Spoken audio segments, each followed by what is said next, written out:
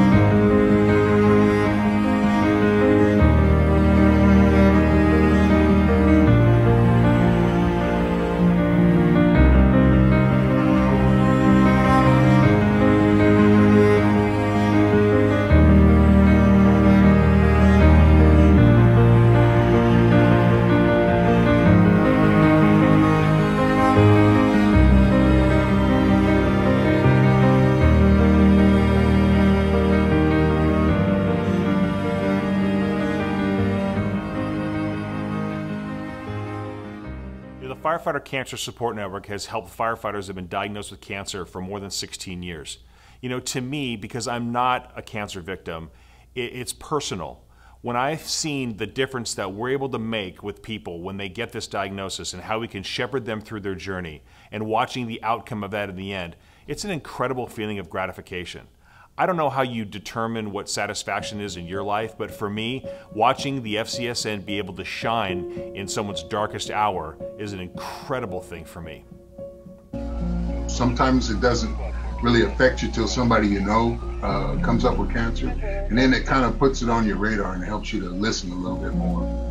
What I was amazed with is how they came alongside of me, but also how they came alongside of my wife, and that really was an extra special blessing. So being hooked up with a mentor was like having a training officer just let you know, hey, this is what it's going to be like, this is what you're going to go through, and it really calmed my spirit, so much so that as I was going into surgery, I was really pretty calm, and it was really kind of I've looked at the whole thing as a positive experience, to tell you the truth.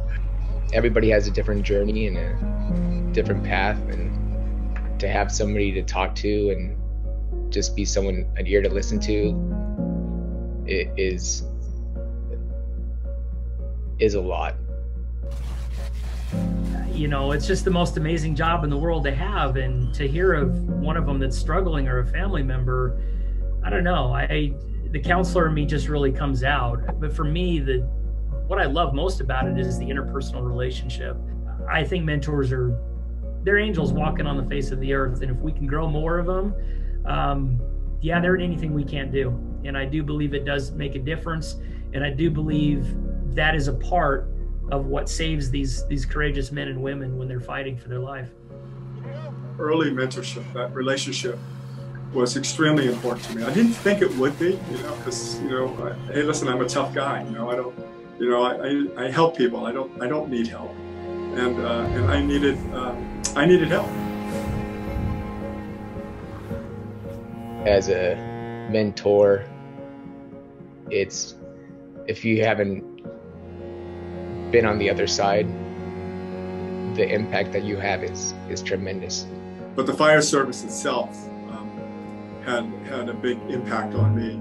That people that I didn't realize would reach out and just say, hey, listen, we're here for you. You've got this. We got your back. If you need anything at all, please. If your wife needs anything, if your kids need anything, just let us know. If you have the ability to talk to another firefighter, doesn't matter what city, if he was full-time, volunteer, you still have something in common that you can share. Man, that's priceless. And so we thank you, we thank you, we thank you. And like I said, I can't wait to get an opportunity to go and help somebody else, and to watch her be able to help somebody else too. So that's an extremely positive thing. Firefighter Cancer Support Network has impacted my life personally, because when I was 26, I was diagnosed with cancer, and you left asking why. And I feel that doing this job kind of gave me a purpose, because I got to put it to use and help others. My job as the wellness coordinator is to match up somebody who's been diagnosed with somebody who's already gone through it, so they can see what it looks like on the other end and they can support each other. My message to firefighters is that they don't have to fight this alone. There's a whole team, family support out there waiting to help them, talk to them in any way that they need. Just shows them that there's people behind them.